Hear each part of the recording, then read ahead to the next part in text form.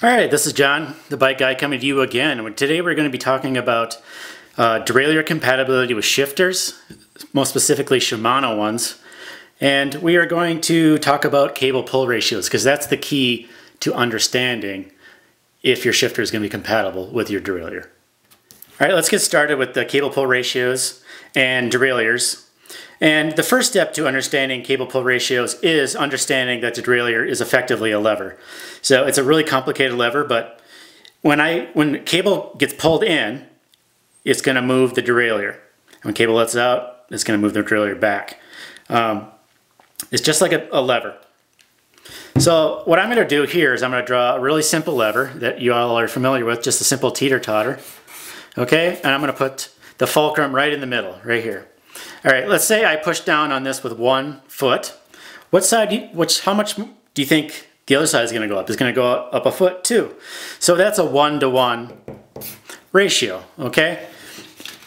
So let's make this a little more complicated. Let's move the fulcrum to another spot. Let's say I push down on this with 1 foot. It's going to move something else other than a foot on the other side. Okay, what we call this relationship between input and output is basically a ratio. How much the shifter is getting pulled in, the shifter is pulling on the cable, and how much movement there is. So it's kind of like a function. So let's say, like SRAM they call theirs 1-to-1. So every millimeter of cable movement responds to a millimeter of side-to-side movement from the derailleur. That is called a cable pull ratio. All right, you might be asking yourself, why is this important? Why do I draw triangles and teeter-totters? Is to help you understand that every single derailleur has its fulcrum set for you. Okay? You cannot change where the fulcrum is on any derailleur. And that's what sets the cable pull ratio. All right, let's bring our lever idea into shifter, derailleur, cog situation here.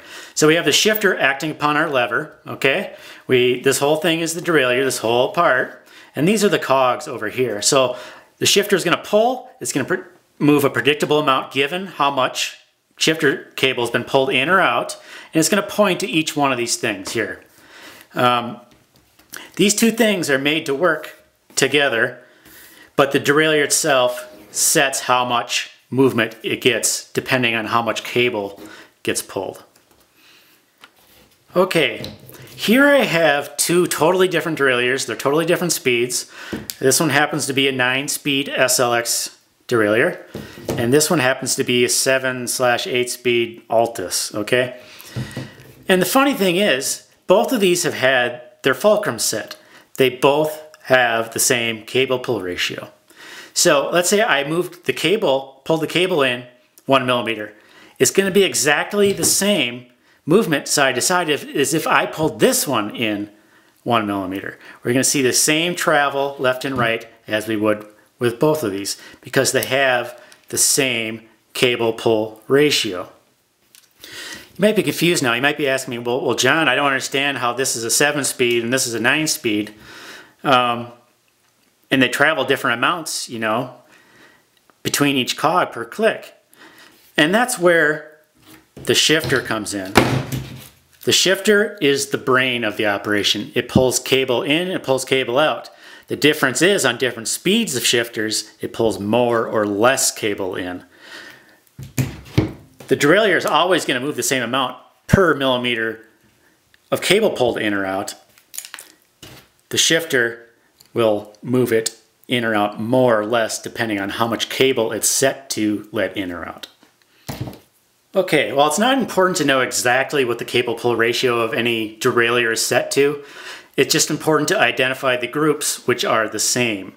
So let's talk about type number 1. This is the absolutely most common. Shimano took a very long time to change your cable pull ratios. So we're going to talk about type 1 here. 7, 8, and 9-speed mountain are all the same cable pull ratio, and as well as 7, 8, 9, 10 road rear derailleurs all have the same cable pull ratio. Their fulcrums are set in the same spot. If I pull 1 millimeter of cable in, it's going to move for all these derailleurs is going to move the same amount left or right. Okay, that's type 1. Let's talk about type 2, Shimano 10-speed rear derailleurs. That's also called dura-ace. This has its own totally different cable pull ratio. It can only be used with dura-ace shifters. Type 3, 11-speed Shimano road rear. It can only be used with 11-speed road shifters. And here's the last of the rears, mostly. 11-speed mountain rear is totally different than all the other ones. So if you want to use this shifter and derailleur, you have to match them up. So they have to be 11-speed shifter matched up with an 11-speed rear, also called dura-ace version 2. All right, so here's front derailleurs. Remember, front derailleurs fit into all this too, even though I've shown you only rears so far. They operate exactly the same way. The cable moves in, the derailleur moves in or out, depending on its cable pull ratio. And this is the nice thing about this. Shimano's kept this the same pretty much for almost everything except one exception. So basically any front derailleur that Shimano has made is the same. It moves the same amount given the amount of cable pulled in. The only variation is this unicorn, is a Shimano dura-ace 10-speed front. It has to be used with the dura-ace shifter, and it has to be used with the dura-ace 10-speed front derailleur, or 2x10, I should say.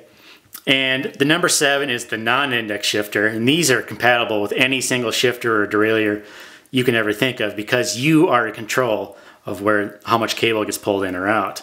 It just depends on if you have a thumb or not to move it. So if you have this, while it's not indexed, it's not nice, you can't click it, and it moves to the next gear, it will work with anything from Shimano, SRAM, Campy.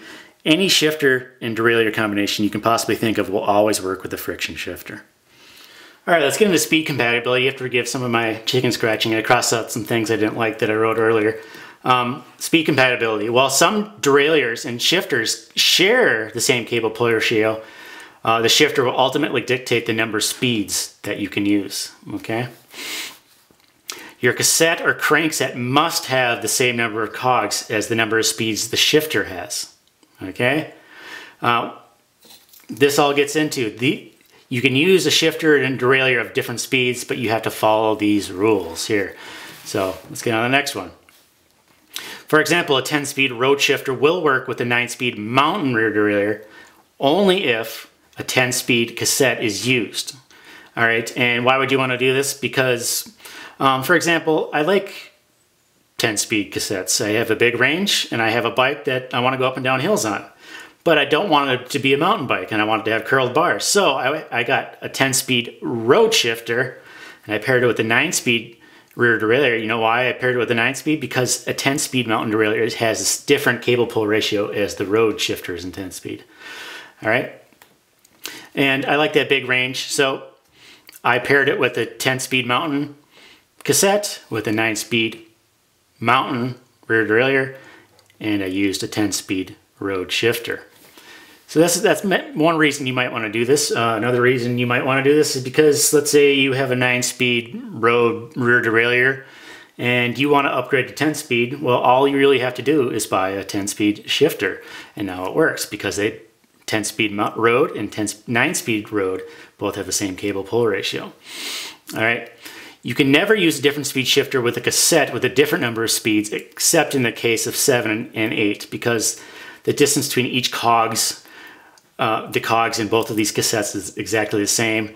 Let's say you pair a 7-speed shifter with an 8-speed cassette, you have to choose which one of the cogs, big or small, that you don't use. If you use an 8-speed shifter on a 7-speed cassette, one of the clicks won't be used because you only have 7. All right.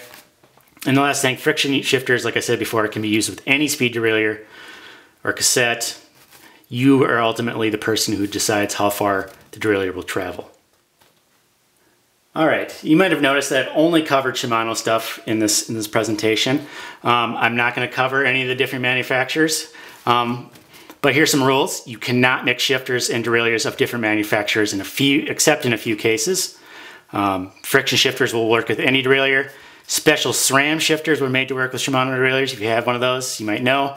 SRAM non-index fronts have multiple clicks in them, but they're not really, they're not indexed, so they're called, I call them kind of semi-friction. And also Campy front shifters are non-indexed as well, so you can effectively use them with any derailleur you want because the clicks are not indexed. They're just kind of, you know, they just pull cable randomly. They're almost friction. And this concludes the end of my presentation. Hopefully it all made sense to you. If it didn't, I can probably elaborate in the comment section. But for now, this is John the Bike Guy. Happy biking and good luck.